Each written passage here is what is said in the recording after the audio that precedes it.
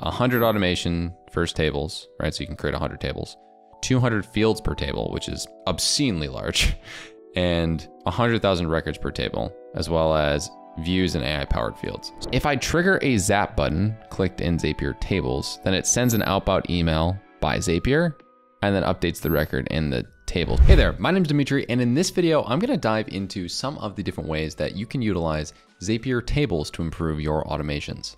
To me, this is actually a new product that I was unaware of, and as somebody who has been working in the automation space for a while, I very much enjoy checking out these tools, and I'm interested to see how they can help your workflow, my workflow, everybody's workflow, in order to make tables that are really built for automation, streamline your data, and make for easier collaboration. Imagine tables as sort of a database that allows you to store some of the stuff that we deal with in automations without needing to have a third-party option like Notion or something like that inside of an automation. And a lot of the ways that this is going to be useful are for things like, contact lists and whatnot, or even reference tables to match data inside of a workflow. And another great template example here would be Web Clipper. I mean, think about how oftentimes it would just be easier to have that sent to a specific table.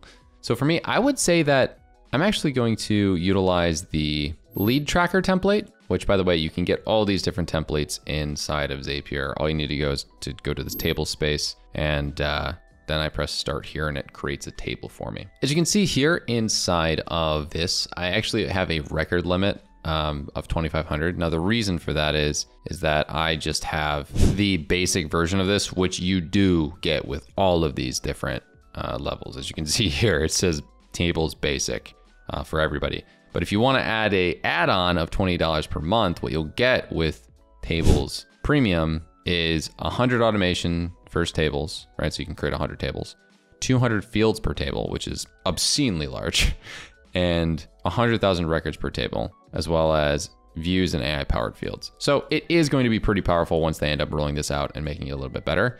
But for this kind of template, you'll notice here that they've already connected with some Zaps, and it created a Zap with the template. So if I were to go here and press edit, it's gonna take me to the other tab to showcase exactly how this works. So if I trigger a Zap button clicked in Zapier Tables, then it sends an outbound email by Zapier and then updates the record in the table. So this is essentially for leads, right? So all of these different items, if you click on this, it showcases what different automations are connected. It seems like it's just the one, and literally it will just reference the data within here to send a message. So if my email, for example, is mcc@riseproductive.com that I'm trying to send this to, this is a test, and then the body of it would be something along the lines of, I love that this is an automation.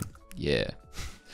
And this is for me, Demetri Panici. I have the ability to then press send email, and it triggers the table, right? And then sends it out. So after I take a second, you'll see that I get this no reply email from Zapier that says, I love this automation. Yeah.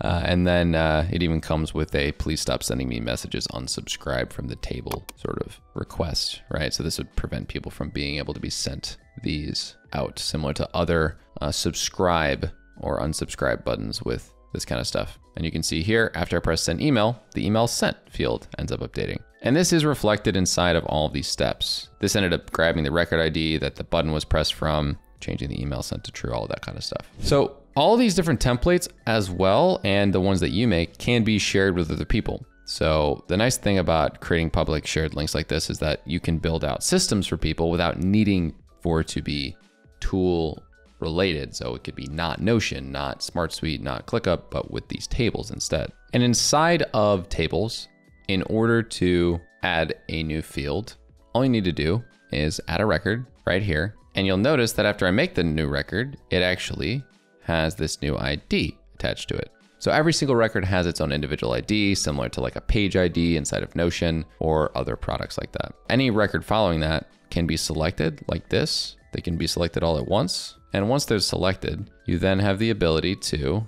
right click and press delete, duplicate, copy record to clipboard, choose which Zaps to run. So you could grab multiple of them and run all of the Zaps at once, which is really cool. And this product also has amazing view and filter functionality. So if I create a new view, all right, so I can just call it just me, which for some reason could be a thing. This view, right, would be under the default view. And then on it, once I'm inside it, you can hide specific fields or add filters. So I could add a filter that the name is exactly Demetri. They might be saying, it's pretty basic functionality. Yeah, it is. But if you end up wanting to have this coinciding with your system without needing to have a different product, might be worth it for sure. Any of these different tables can in fact expand fields. So let's do a stage field, and this could be of a myriad of different ones. So they're actually adding a couple ones that I think are going to be crazy.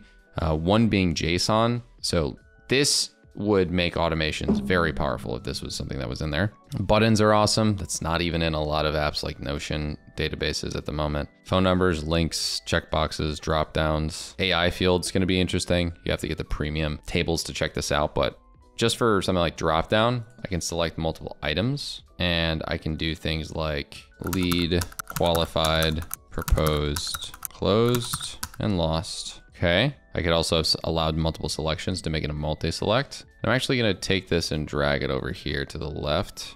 Say this was like a sales process. And I were to adjust this to say I am qualified. I also could have a status, which would be active or inactive. So let's grab this guy, make a drop down. So for me, this usually just means that I am able to make a view that would easily archive people who are like at certain parts of the pipeline, but not necessarily at where they need to be, so I can like archive them. So I just moved some things to the left, as you'll notice. There's this interesting situation now where I can drag to adjust the frozen fields. So say I want to see multiple of these at once, and then I could go left to right on the view. I'm actually just gonna move this all the way to the left because I don't really need the frozen field right here, but you can see it's a little bit more bolded in this spot. And that's how you can drag the frozen fields. So for me, I'm gonna set this as active, and I'm actually gonna change the filter to status is exactly active so that there are no archived options there. Then if I want to switch to the other view, I can go back to the default view and both of these would be shown. You'll notice that the order of these are a little bit different. The frozen field is different. This is stuck here. When I press the hide fields, I have the ability to untick any of these. It's pretty cool how this essentially is the same functionality of something like Notion, of something like Smart Suite and ClickUp, but I don't have to go anywhere for it. And it's just gonna interconnect with a lot of these different things as well, right? Like I know that this is gonna connect great to my Zaps with minimal effort. And the way that these Zaps were connected to these fields is actually pretty cool too. You have the ability to press view connected apps, then press create Zap if I want to, and create an entire Zap from it. Or inside of here, you'll notice that if I want to, I could adjust something like the status to change the stage to proposed, and then whether I need to send it or not. After publishing this, you'll notice that the stage now has this little Zap here because I made a change to it in one of the steps inside of an automation. So honestly, these tables are pretty robust, and I have to make a lot of videos in order to cover all the functionality, but basically the same kind of stuff that you're gonna get out of the majority of database products out there, with some advantages and some disadvantages.